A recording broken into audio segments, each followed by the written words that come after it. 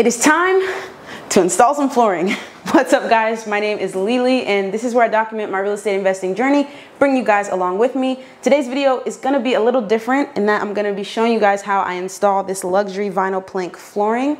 We're here in a detached garage that myself and my parents and some of my friends have converted into another rental unit. So this will be a studio and we've been DIYing this stuff back here while the real contractors do the work in the front house. So today I'm gonna try to make this video a little bit different than the other install videos that are out there. I'm gonna talk to you guys about what it's like installing this for the first time. I'm going to be telling you all the materials that I'm using, all of the tools that I'm using, as well as keeping a timer running the entire time I'm doing this job to let you know exactly how much time it takes me. So if you're down for that, don't forget to change the color of the like button.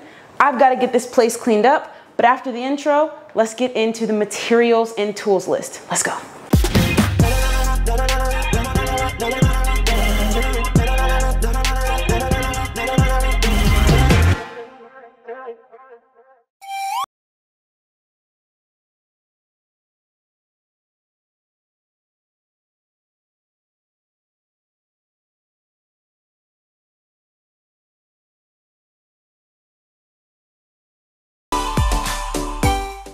All right, now that I have this space mostly cleaned up, let's talk about the materials that I have. So first and foremost, we've got the flooring. This is a luxury vinyl plank from Cali Bamboo.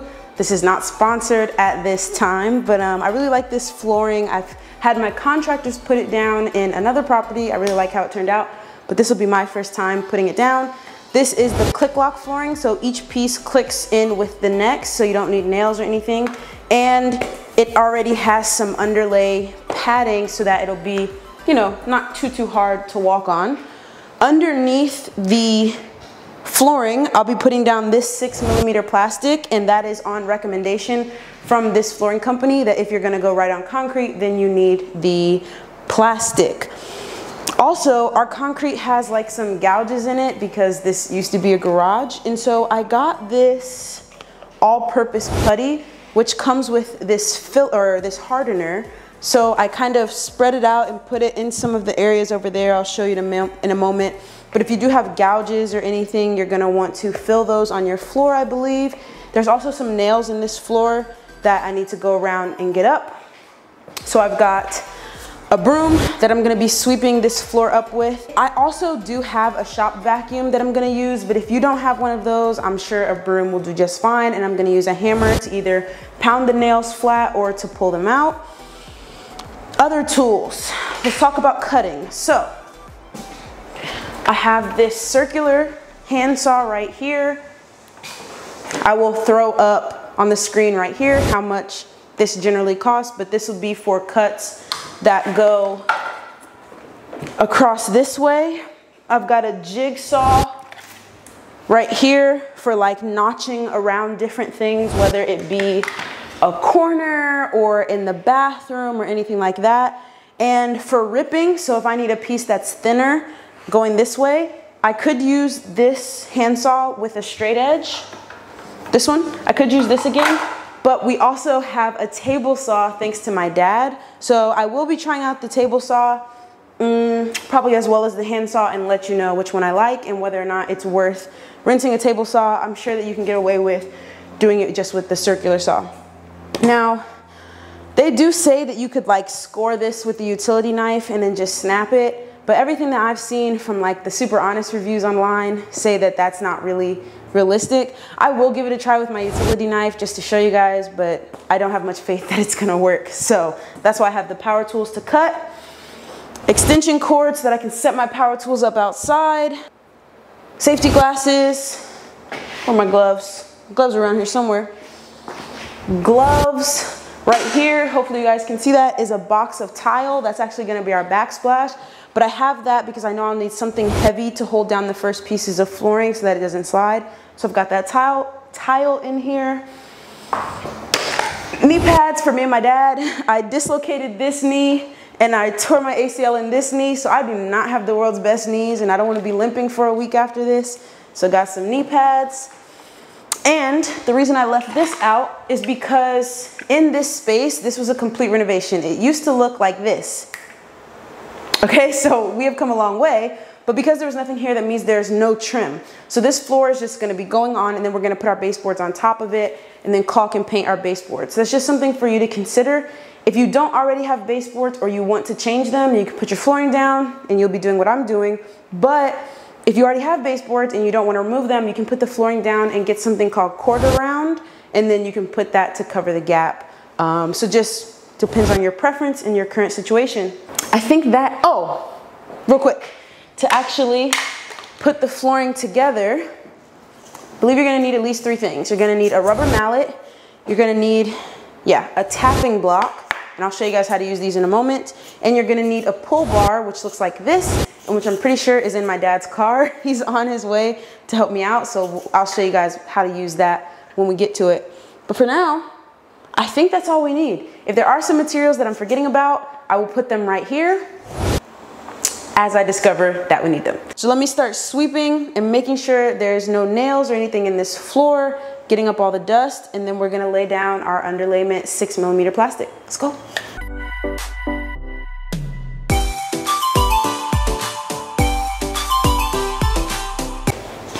All right guys, so if you have any situations like this where there's a nail, or if you just have like putty built up, you're gonna want to pull those nails out with a crowbar or a hammer or something, and then you're also going to want to scrape up all of the putty so that you have a flat surface.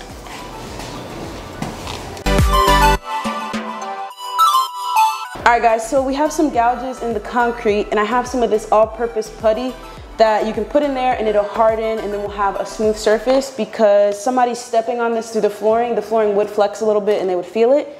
Now, this all-purpose putty came with some hardener that I lost, but the wood filler I got earlier also came with hardener, and I tested it over there and it does harden this putty, so I'm just gonna go with it. So just clean that out so that there's no dust. So I'm just gonna put this in here. Put some hardener.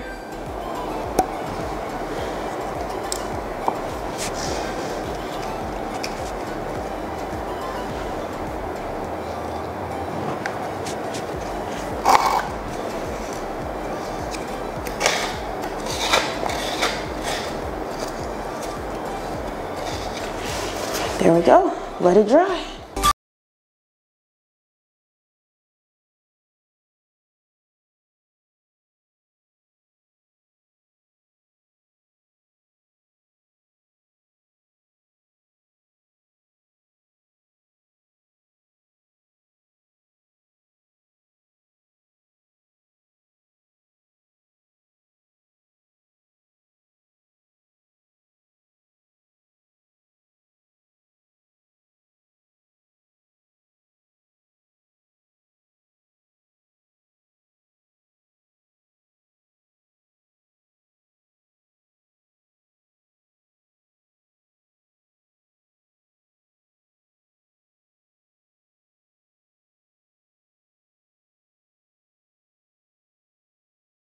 It took us 1 hour and 16 minutes to clear out this space, get up all the nails, flatten our floor, blah, blah, blah.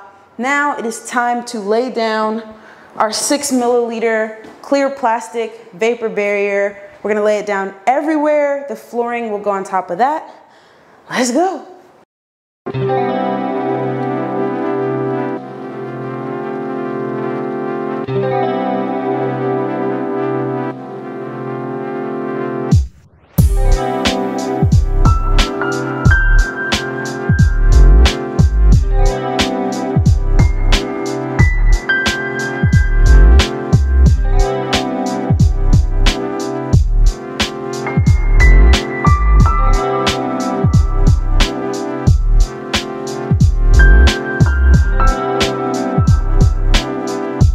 Okay, so we've got our plastic laid down, and for one, this stuff is very, very slippery. But for two, my thought process right now is that as we lay the planks out, we'll make sure that the plastic beneath the planks is flat and stretched out, so that when people are walking, once the floor is down, you don't hear any of this stuff. So that's the plan there. Next up, we need to measure this distance and then measure the width of a plank and make sure that we're not gonna have a tiny little sliver at the end, so that if we need to cut our first piece, we can. I don't know how much sense that makes, but that's what we're gonna try. Then we're gonna open up a couple of boxes and lay out the different patterns so that we can alternate and make sure we don't have a bunch of one pattern in one area and a bunch of one pattern in the other. Let's try this.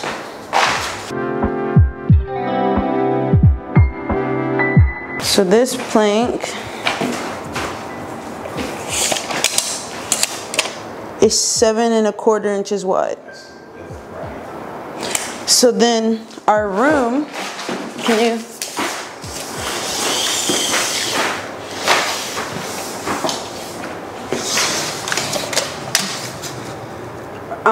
Are you? Wall? Yeah, the wall. The edge of the drywall. So it's 158 inches. 21.8 planks, which means we're gonna have a plank that's pretty thin to start to end. So if we cut half of it, that'll reduce your overage. Because if we have 21 times the 7.25 inches that it is, it's 152. And don't the seams gotta be offset anyway? We're not talking, we're just talking width. We're not talking that yet. That should be okay. It's just gonna be 6 inches, I think. Because we said it was 158, right? So the planks are 7.25 times 21 planks is 152. So then to get to 158, we'll need a 6-inch plank, which is fine. So we can start just with the full length plank. Okay, so real quick, let's make a pile with the different patterns. So we'll make like 4 or 5 piles right here, and then we'll put them in.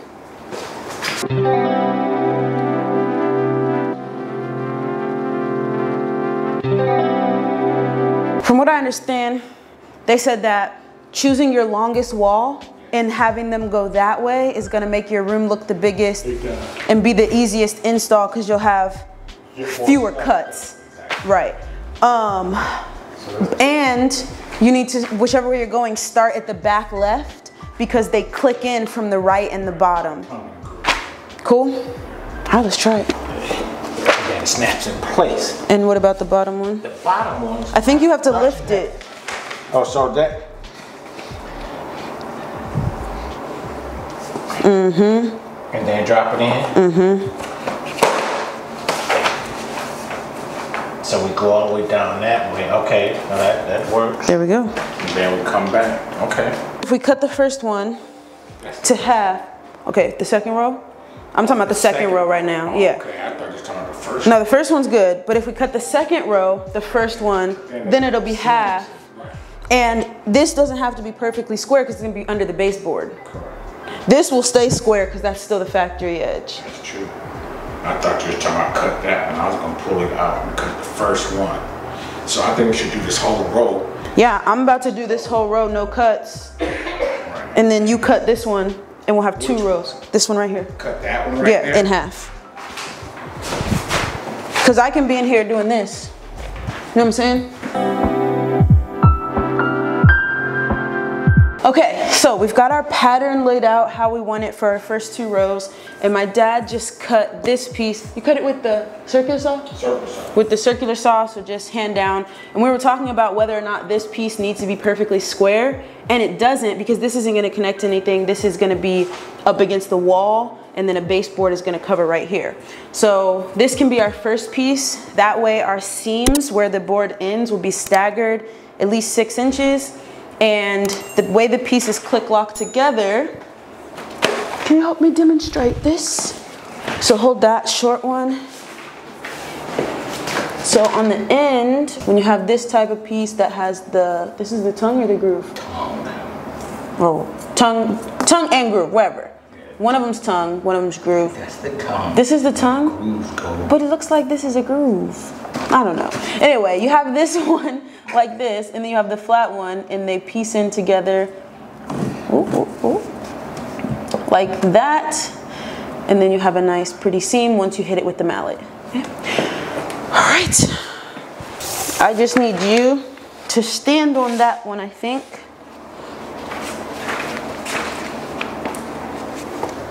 So that I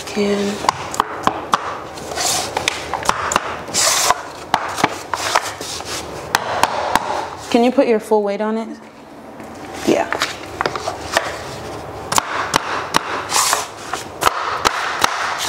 Okay, there we go. Now our seam, watch out.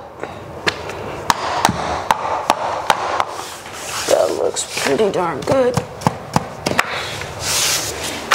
Okay. Then, so we need to go, I think, side, bottom, side, bottom, side, bottom, like that.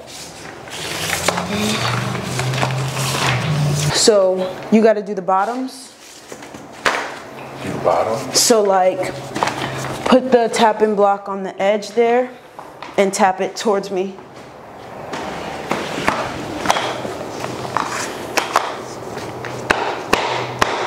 Okay. And then can you hit that joint? Like this? No, no, no, just on the top. Literally. Mm-hmm. A little more, it's got a lip.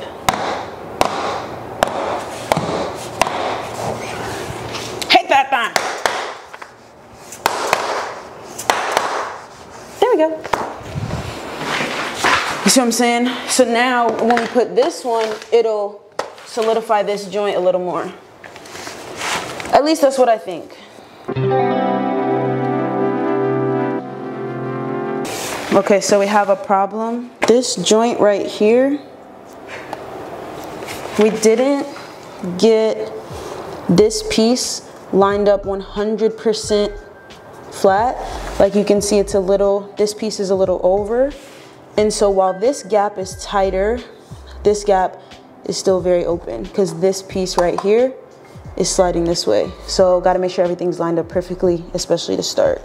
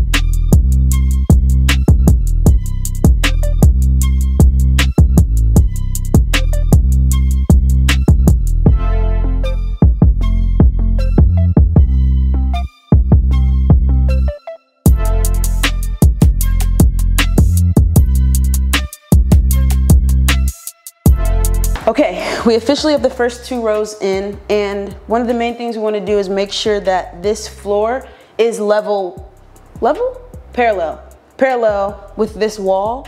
Parallel. Well, like the floor, Perpendicular. not perpendicular. We don't want it like this. We want this line of flooring, this edge to be parallel with the wall. Because if not, like Dad was just saying, if the flooring is going like this and the wall's going like this, as soon as you walk in, you're gonna see it and we're gonna have weird cut pieces there. So one thing you can do is get spacers to put between the flooring and this drywall, but everyone I watched said that they didn't work. And so what we did instead was we just measured the distance between the drywall and the flooring at this end and make sure it's the same at that end. And then we'll put heavy stuff on the floor to make sure that it doesn't move and keep it going.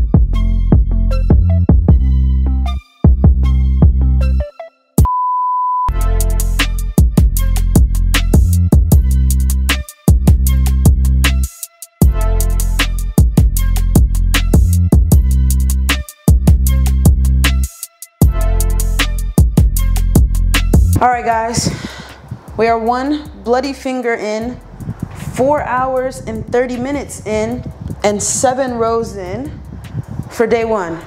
Calling it a night. We'll come back tomorrow. We didn't get a full day in today because we were painting and finishing that up, but tomorrow will be a full day of flooring. My lessons for the day: don't hit your finger with the mallet. That's number 1. Number 2, make sure your gaps are closed. Like, actually hit them in before you go on to the next piece, because if they're not in, then you're gonna be in a world of hurt.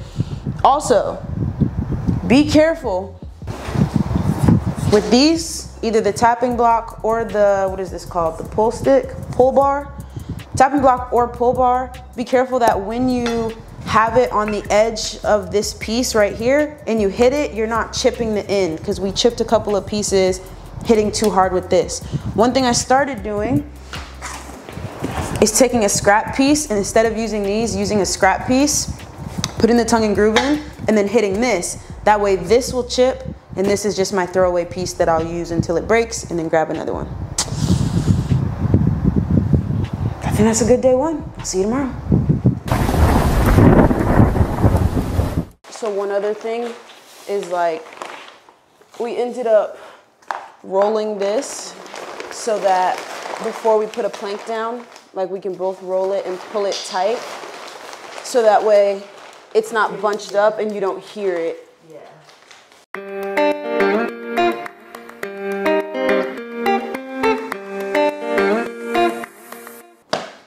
Okay, I can't get enough.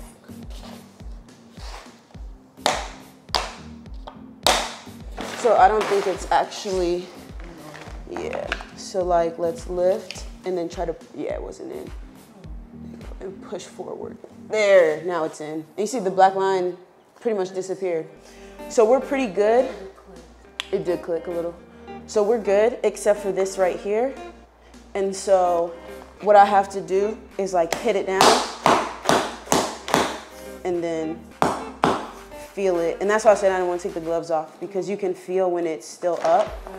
Like, if you feel this edge right here, like, you feel that's different. Like, it's not quite as down. Yeah. Just feel it gently. And we're good. Now, what we should do is open up more boxes, because we're out of planks.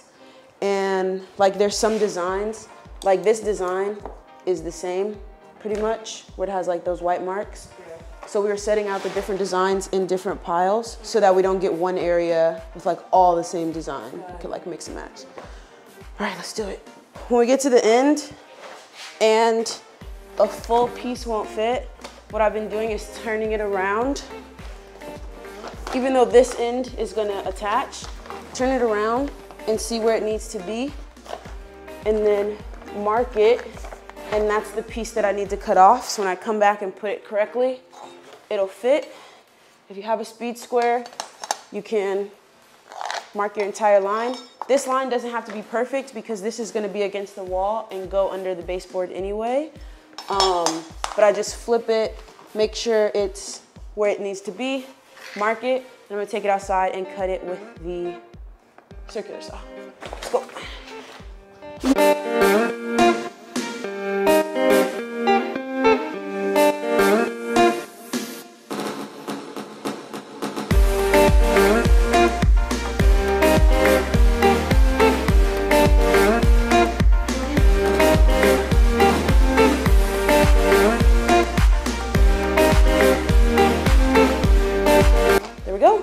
Now we just need to mallet that in, make sure it's secure.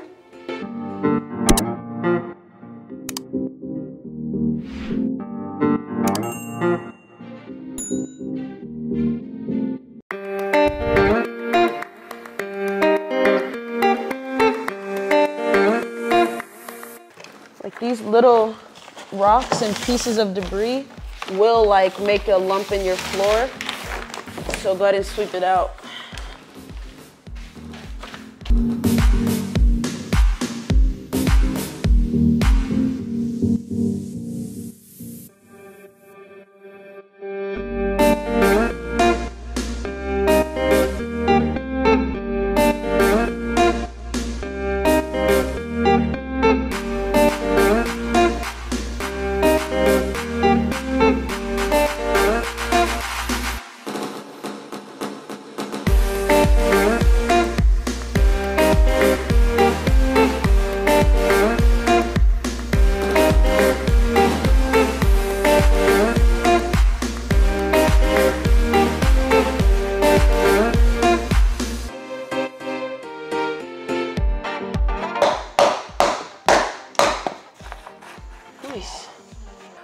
right, so now that we are at this last corner at the front of the room, we had this full piece right here.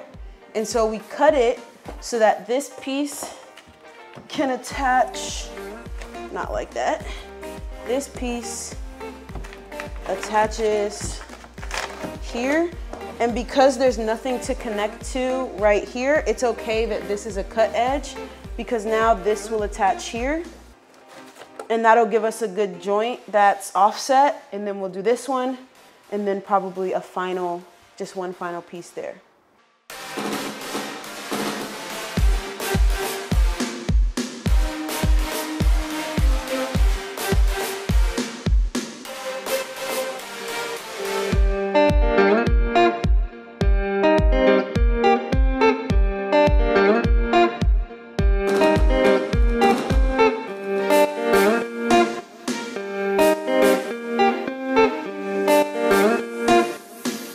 So from what I understand, I don't have to put down the plastic because it's not on concrete, it's gonna be on plywood.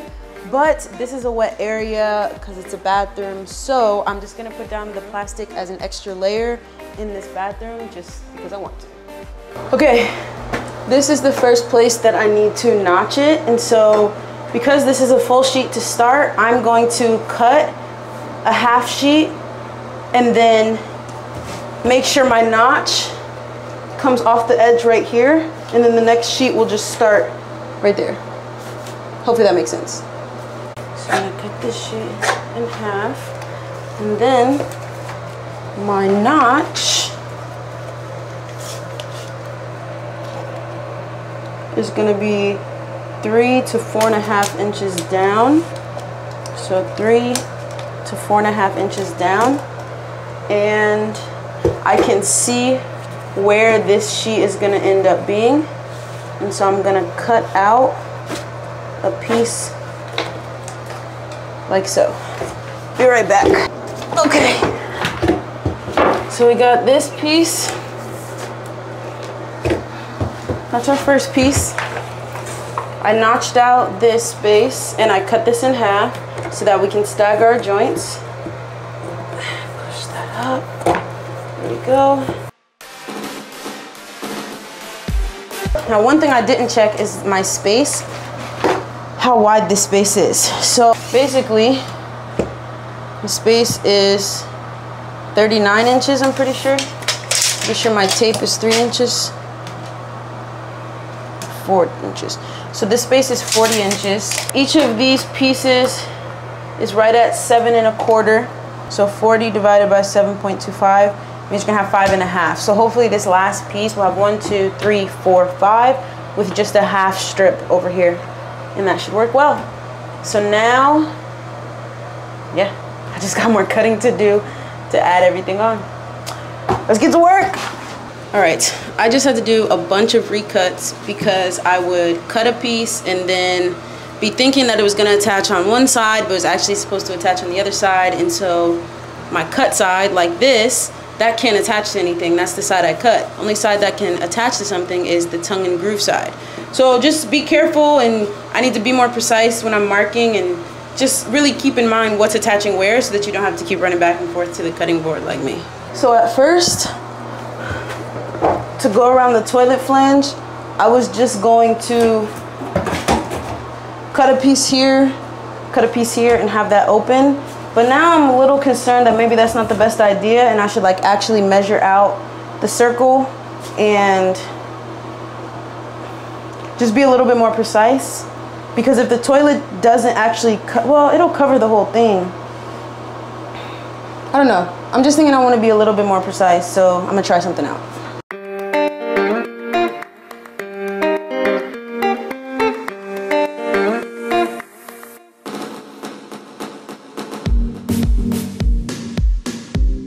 It's not perfect, but I tried to kind of notch around, and the toilet should definitely cover all of that. And I'll put a little notch in this side for the plank that starts here. So hopefully you guys can see this, but there's something stuck in the joints right there. And so I'm trying to find something thin enough to try to get it out so that the next piece can fit. So I really hate to have to go back and take this piece out.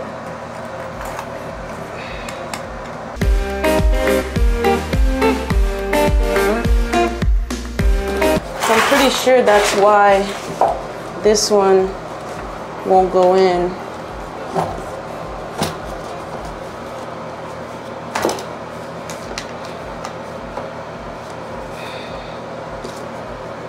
I'm having a little trouble with this bathroom because, as you can see, we've got the shower over here, and the contractor left me a nice gap for the flooring to slide right up under and give a nice finish. But it sliding up under means that it's hard to move and wiggle it as I go.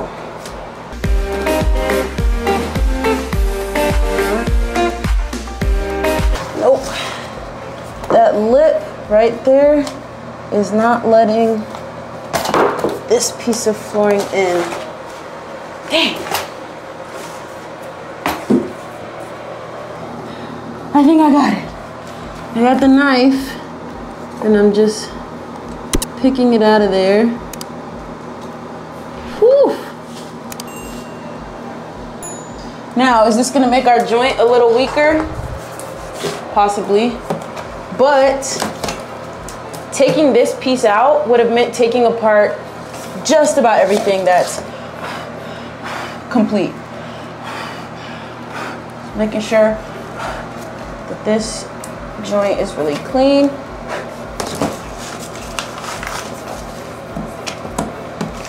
It's got to slide under.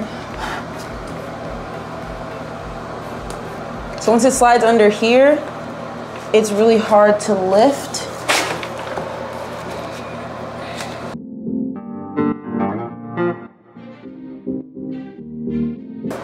Oh no, it's not in. Dang it. Am I gonna have to take all of this apart?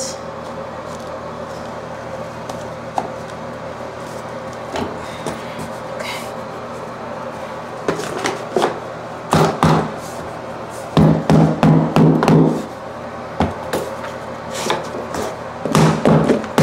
I think that's in.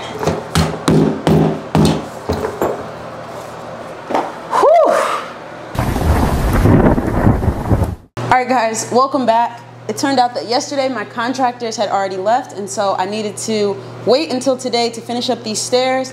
I got this from her, and as you saw earlier, it's to cut the door jamb, so I need to cut this one right here so that the next piece of flooring can slide under, and then we will put a bullnose piece, a rounded piece right here, and a flat piece of flooring here. All right, let's do this.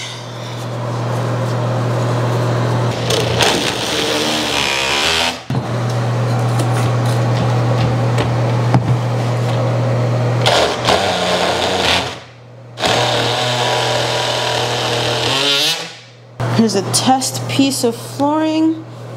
So it'll slide under there, but this one needs to be cut a little bit more.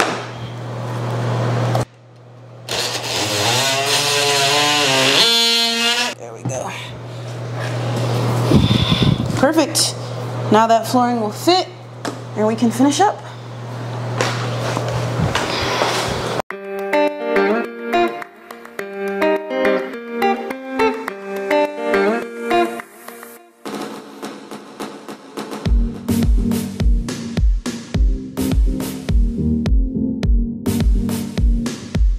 Okay, it took a lot of work to get this last piece in, because whenever you're under a door jamb or like under the shower over there, it's really hard to lift in order to click in here. Also, there was something stuck under the door jamb that didn't come out when I cut, so that's why I had to use the knife to kind of dig it out.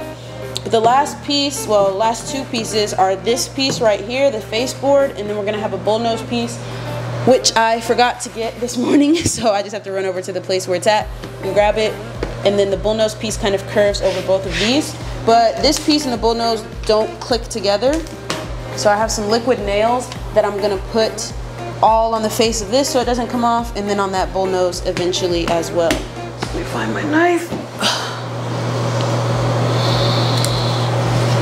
Try not to cut myself. Cut away.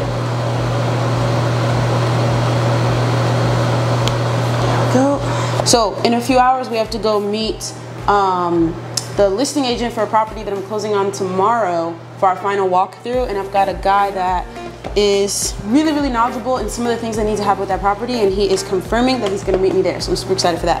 But the base of this tube is sealed, and my caulking gun doesn't have like one of those long pointy things to break it. So I've just got a long nail, and hopefully my hand's gonna be disgusting.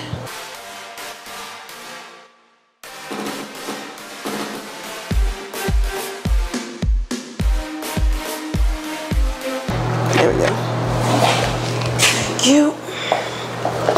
Okay. Now we're in business. There we go.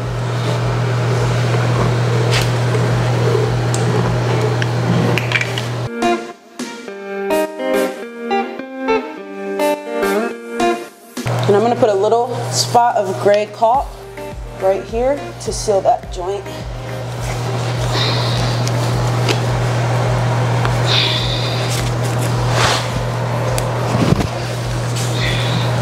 Okay, that looks really good. I'm gonna find something to slide up against there.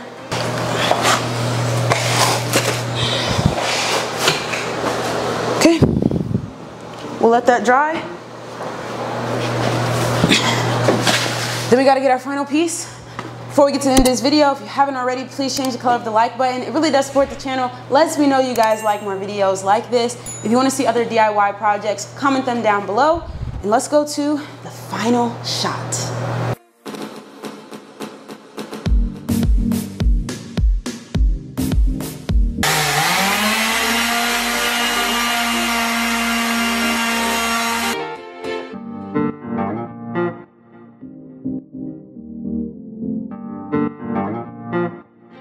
And here we are.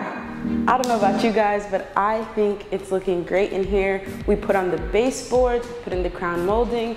As you can see, we've got our little kitchen. This space is completely transformed. So let me know what you guys think in the comments. Don't forget to change the color of the like button before you go. And until next time, thanks for watching.